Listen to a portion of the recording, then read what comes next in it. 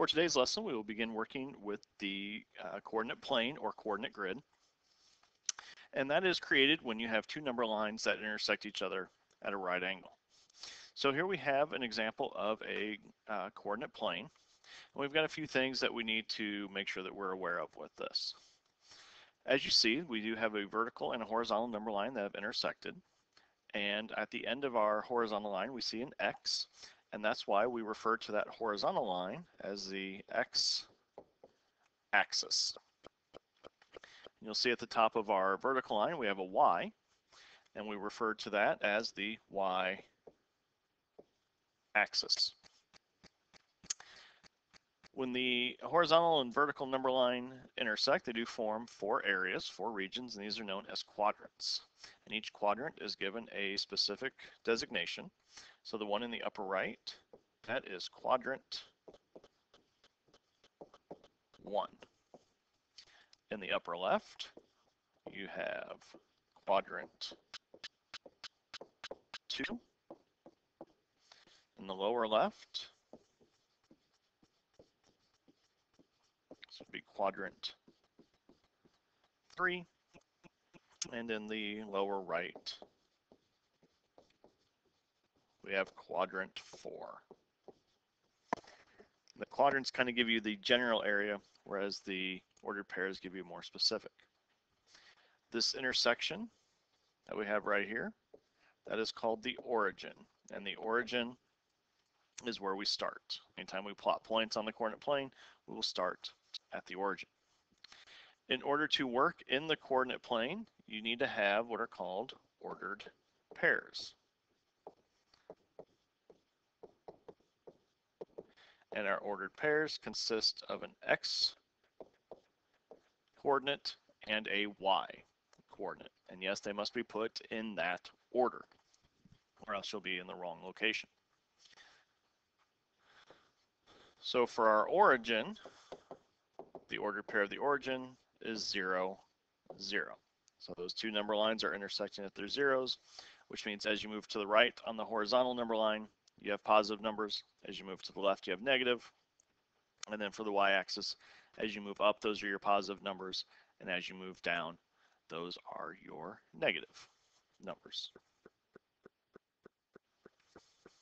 So on the coordinate plane, we have multiple standards that we will be utilizing.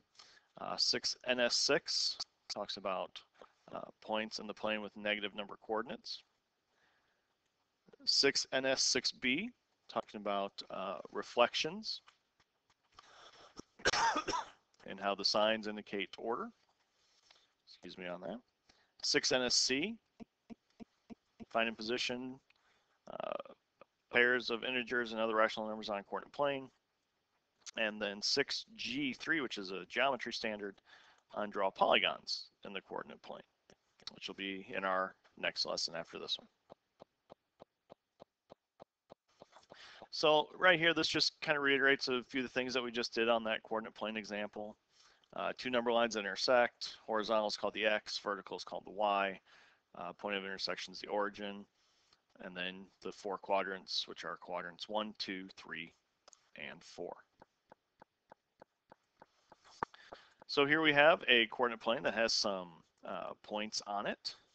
And so let's take a look at those. So there's a couple ways that you can identify the points. So if we look at point A, and we want to get its ordered pair would be 2, 3. Because to get to point A, you'd have to go to the right 2 places and then up 3. Because remember, our X coordinate goes first, our Y coordinate goes second. Another way we can identify it is we can say that point A is in quadrant 1. Point B would have an ordered pair of -2, 3, because we have to move to the left 2, which means we're going into our negatives, and then up 3 to get to B. And B is in quadrant 2. Point C has an ordered pair of -2, -3, because you have to go to the left 2 and down 3, so that makes it both negatives. And C is in quadrant 3. D has an ordered pair of 2, -3. So you have to go to the right 2, so that's positive, down 3, which is negative, and that puts D in quadrant 4. Point E has an ordered pair of 5, 0, because you go to the right 5, which makes it positive, but then you don't go up or down at all from there, so you've moved 0 spots on your y-axis. And point E is not in quadrant 1, it's not in quadrant 4, it is on the x-axis. Point F has an ordered pair of 0, 5, because we don't move at all on the x-axis, and we go up 5 spots on the y-axis. And just like point E is on an axis, point F is on the y-axis. Point G, we've gone to the left 5, so it's -5, and we haven't moved at all, so it's at 0. And G is on the x-axis. And then H has an ordered pair of 0, -5, because once again you don't move at all on the x-axis, and you go down 5 spots on the y-axis.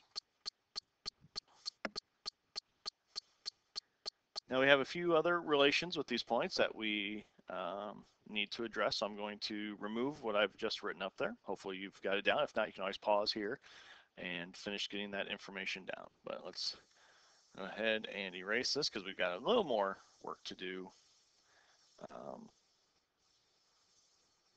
with these points. You can think of the x-axis and the y-axis as mirrors. And in mirrors, we have reflections. So some of these points are reflections of each other. For example, point A and B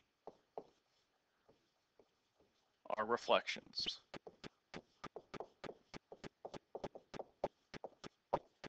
And they are reflections across the y-axis.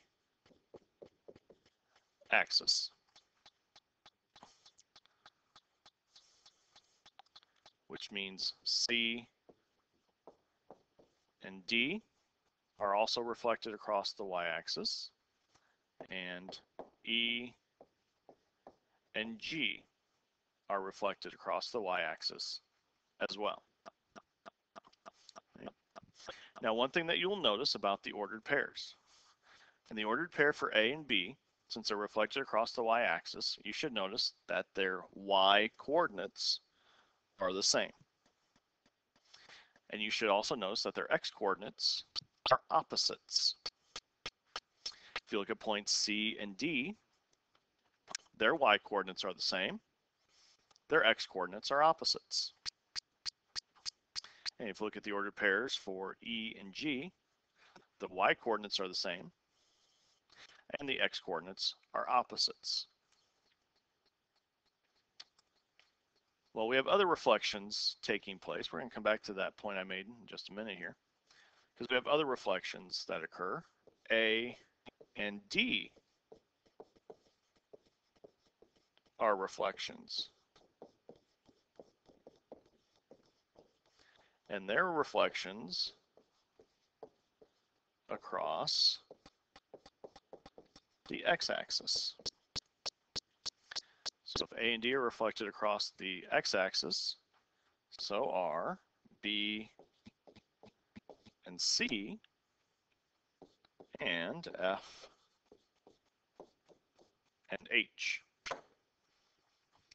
So in our previous example, if they're reflected across the y-axis, we notice that their y-coordinates were the same and the x were opposites. Well, if they're being reflected across the x-axis, if you notice your ordered pairs for A and D, their x-coordinates are the same, their y-coordinates are opposites. For B and C, the x-coordinates are the same, the y's are opposites. And then for F and H, their x-coordinates are the same, and the y's are opposites. So from this we can determine that whichever axis you're being reflected across, that coordinate stays the same. So reflect across the y-axis, y-coordinate stays the same. reflected across the x-axis, x-coordinate stays the same. And then the other coordinate becomes its opposite.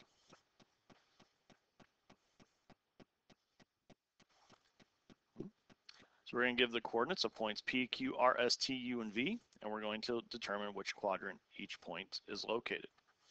So for point P, we notice that point P is at 3, 0, and it's on the x-axis. Point Q is at -3, 3, and it's in quadrant 2. R is at -5, 1, and it's in quadrant 2. S is at -6, -4, and it's in quadrant 3. T has an ordered pair of -4, -7, and it is also in quadrant 3. U is 4, -5, and it's in quadrant 4. And V is at the ordered pair of 3, -2, and it is also in quadrant 4.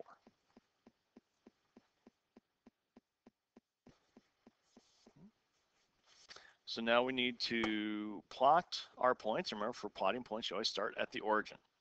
So for A, we start at the origin, and we go to the left 4, and up 3, and there's our point for A. Always make sure you label the points. For B, we go to the right 3, down 4. Oops, actually I made a mark there when I was going to my spot. There's B. So right 3, down 4. For C, we go to the right 5. We don't go up or down at all because our y coordinate is 0. And there's C. Excuse me. For D, we don't go to the left or right at all, so we go down 5.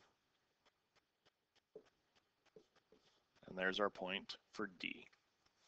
For E, we go to the left 2, down 1. There's E. And for F, we go to the right 2 and down 1. And there's our spot for F.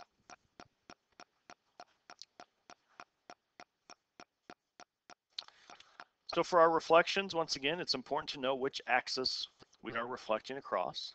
So in these examples, we're reflecting across the x-axis.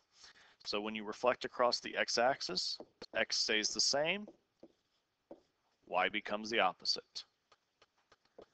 X stays the same, y becomes the opposite. X stays the same, y becomes the opposite. X stays the same, y becomes its opposite. So when we go across the y-axis, x becomes the opposite, y stays the same. X becomes the opposite, y stays the same. X becomes its opposite, y stays the same. X becomes its opposite, y stays the same. And that is all for today's lesson. As always, I hope this helps.